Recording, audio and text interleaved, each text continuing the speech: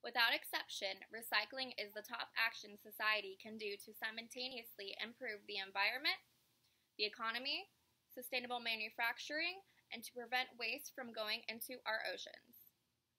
Over 2,000 landfills are currently open in the United States, making our country an ugly place.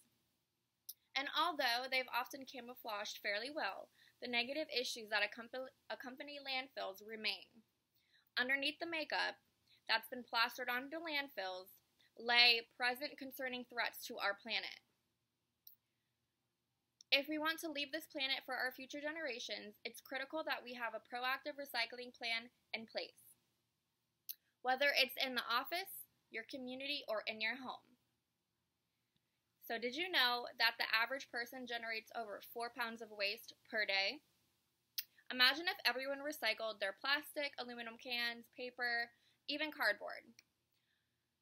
I've been recycling for about a year now, and my recycling bin fills up quicker than my garbage can. It's crazy how I didn't realize how important recycling is until about a year ago. I have done research on this topic before I even started recycling at my house. So I've decided to talk to you about why it's so important to recycle.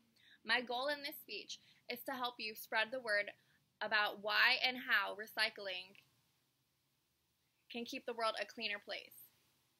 I hope that after you hear this speech, you will help spread the word, and I want you to realize that recycling can be easy and beneficial. So I'm going to talk to you about why recycling is important, the statistics behind recycling, how recycling is easy, and why we should all be doing it. So recycling is very important as waste has a huge negative impact on the natural environment. Harmful chemicals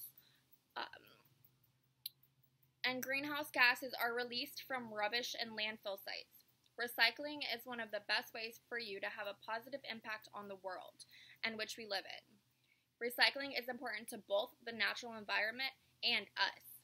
We must act fast as the amount of waste we create is increasing all the time.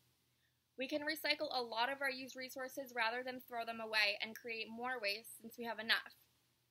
The things we're throwing away takes years to decompose. We can make a difference by just recycling and reusing our resources. What I love about recycling is that something old and used can be made into something new and exciting.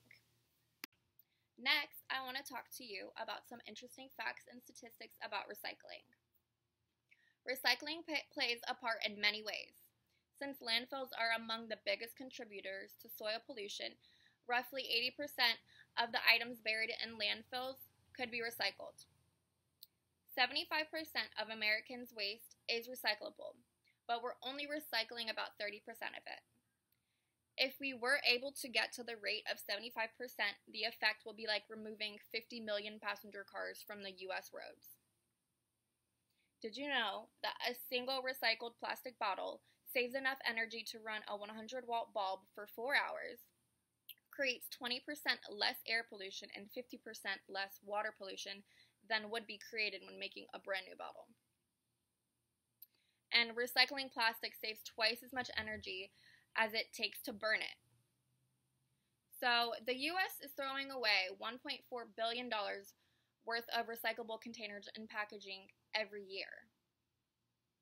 It takes 500 years for average-sized water bottles to fully decompose, and glass bottles take 4,000 years to decompose.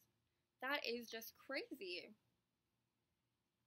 In only 3 months, enough aluminum cans are thrown out in the United States to rebuild all our commercial air fleets.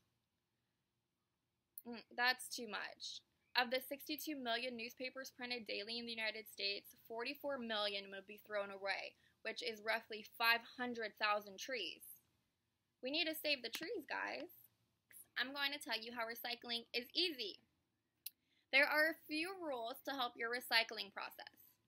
Rule number 1, check with your local city. Recycling is a club and we all need to join. Rule number 2, always look to reuse. This rule provides you with a chance to flex your creative muscles. Just because something isn't deemed recyclable doesn't mean you can't find another use for it.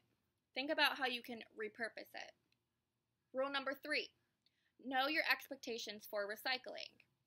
For plastics, plastics are often the most tricky, but a good rule of thumb to avoid is flexible and soft plastic.